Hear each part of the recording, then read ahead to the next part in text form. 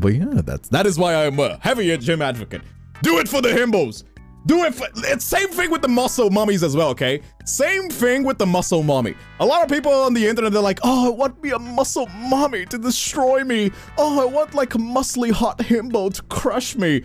Dude, if you want that in your life, you gotta go to the gym, okay? You gotta go to the gym. Otherwise, what do you think would happen? It would crush you in half. You would snap like a little twig after like 10 minutes.